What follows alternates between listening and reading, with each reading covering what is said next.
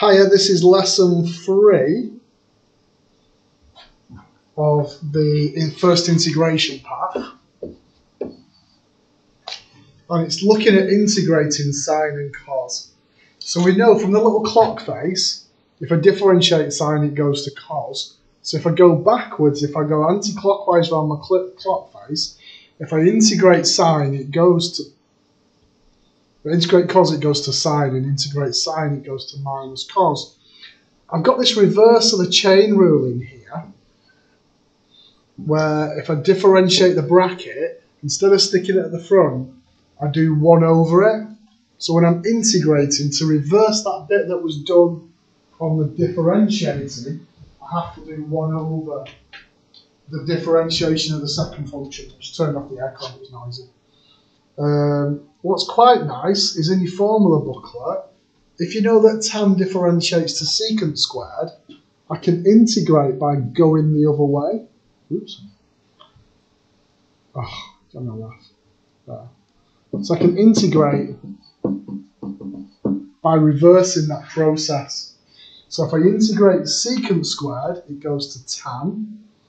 If I integrate cosecant cot, it goes to cosecant or minus cosecant, and all the rest of it. But once again, differentiate that second function, put it at the front if you're differentiating, but put 1 over it if you're integrating. Right, you ready? So let's have a look at this then. So, got to keep an eye on the time as well because we're only 5-minute videos. So looking at my clock face, if I integrate sine, it goes to minus cos. So that's minus cos x. If I integrate cos, it goes to sine. But look at the 4x. So it's 4 lots of sine 4x. And if I integrate secant, oh, look at that. Look at me putting the 4 there. Oh, that's wrong, isn't it? Done differentiating already. It's 1 over it. 1 over 4 sine 4x. And then the secant squared, we know that secant squared would integrate back to tan, because that's on the bottom of this page down here. Integrate secant squared, and it goes to tan.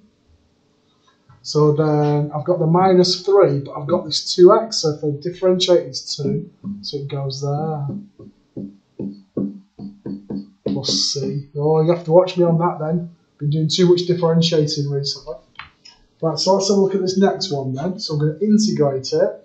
So cos goes to sine. So I know it's going to be 2 sine 4x minus a half. But then if I differentiate the 4x minus a half, that's 4. And I divide through by 4. So that's going to mean that I've just got, what's my example? Just got a half sine 4x minus a half plus c. Right, let's look at this one.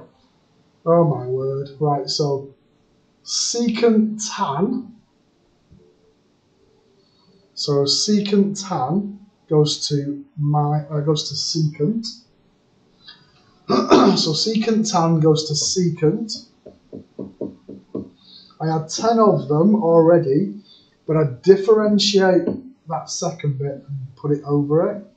Yeah, so I've got 10 over 5. Cosecant cot. So cosecant cot goes to minus cosecant.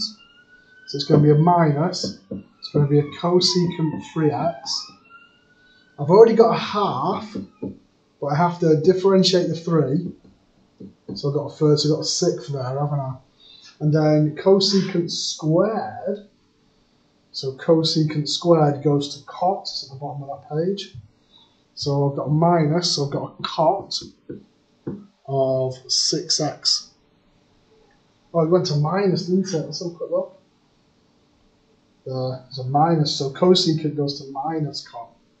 So that's going to be a plus. So that'll be a cot 6x plus 1.